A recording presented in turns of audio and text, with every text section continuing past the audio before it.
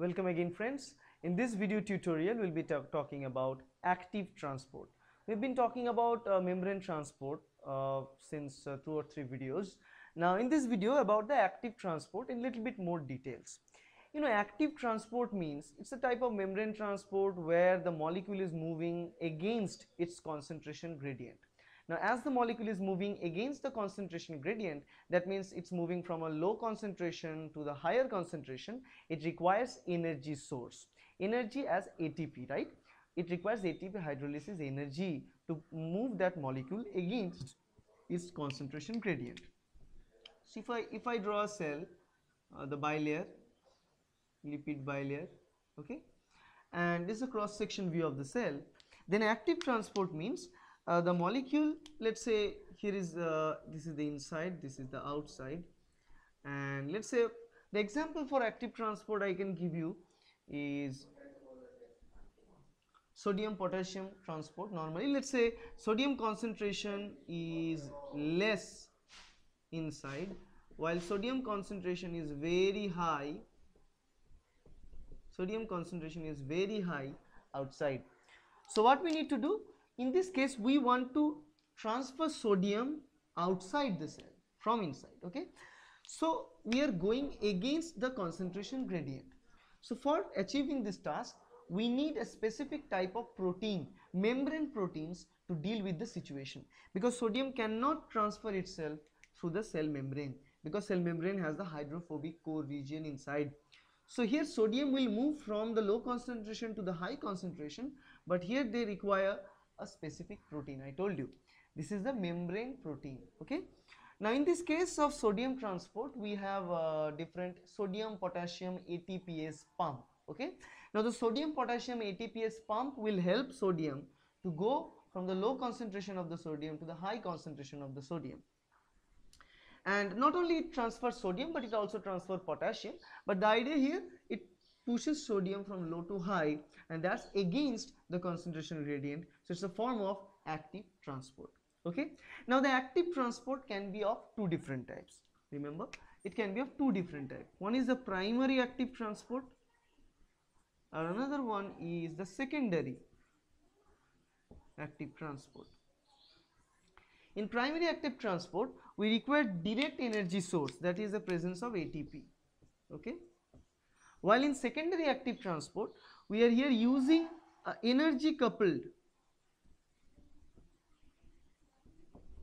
process, to drive the molecule, okay? So these are the two types, not direct energy, but we have a couple of energy coupling, okay? So let's look at here. The primary type, we talked about it, moving from low to high, requires ATP hydrolysis, directly transfers the molecule outside. Now we are talking about specific membrane proteins. These membrane proteins have a structure to bind with the molecule that it needs to transfer, as well as it should have a specific region to bind with ATP. That means it should have an ATP binding site, right? So ATP binding site binds with ATP hydrolysis occurs, and what it does, the molecule structure, the protein structure changes, it alters, the conformation of structure is changed. Due to that change in conformation, that pump is now open and that can drag molecules to the desired location. So it's a direct type. Now in the indirect type or secondary type, called as energy coupled. Now in the energy coupled, for example, sometimes we need to drive some molecules of glucose inside the cell. Glucose is very, very important, and no matter whether the glucose is present less or high in the extracellular space, cell always want glucose to take inside, because either if they have lot of energy molecules produced, they will store the glucose, or they will burn the glucose to produce energy. So either way they require glucose inside. So let's say here the glucose molecules that we're talking about, the concentration of glucose is high, let's say it's high inside the cell, and the glucose concentration is very low outside the cell in this scenario.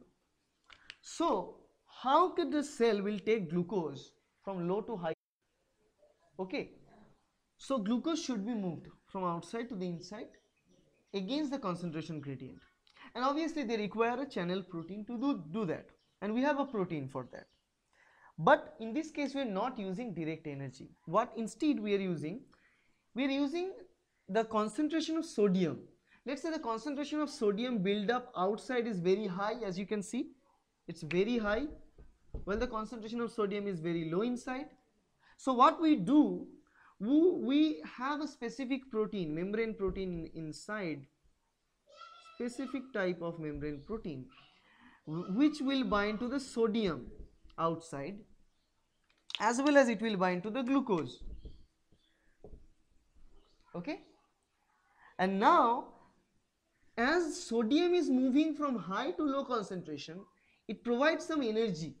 As it's moving from high to low, it provides some energy. Now this specific pump use that energy to drive glucose against its concentration gradient. Okay, so sodium is against going down the gradient, provides energy, that's taken and that's used to take glucose against its concentration gradient outside to inside of the cell. Okay, and that's how this is known as energy coupled transfer, okay, or secondary active transport. Okay, where we use the energy and couple that energy from a molecule transport down the gradient and use it to transport a molecule against the concentration gradient. And that's a very interesting thing. This is one example. There are multiple examples. Sodium and proton. There are proton pumps like H+. Sodium and protons can be transported like that. So again, based on the idea of active transport, we can also have multiple different modes of active transport. We call them uniport, symport, or antiport. Okay, we call them uniport,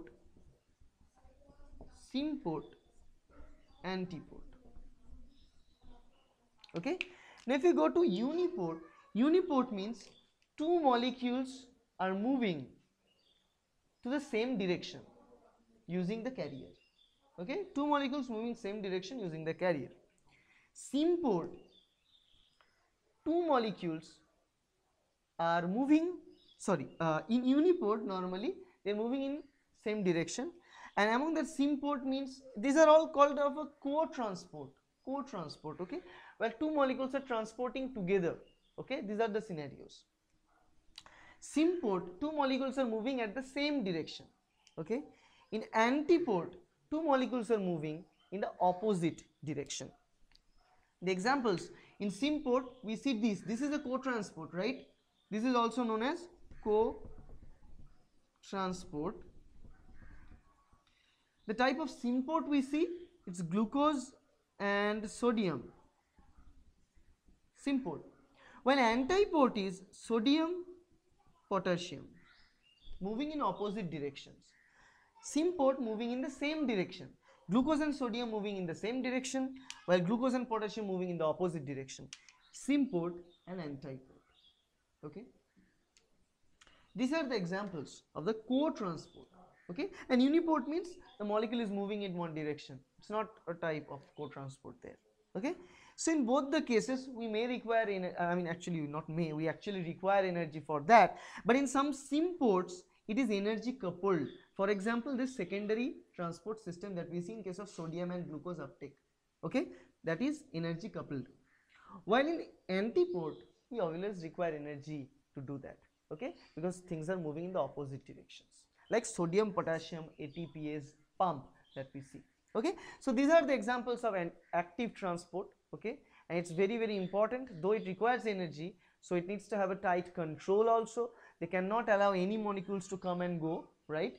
They also have specific ion channels present in the cell membrane, which can either open due to the voltage fluctuations of the membrane resting potential, or which can also be activated due to the binding of a specific ligand molecule to the protein, to the channel protein or carrier protein, or it may be activated due to a stress response signal that's coming from inside the cell, and that can also cause it to open, because while during the stress, cell has multiple different expressions of the stress, and one of such expression is to open up some channels known as stress response channels, and through those channels they can uptake certain molecules from outside, and they require to do that without any other control. So that's why those things are regulated.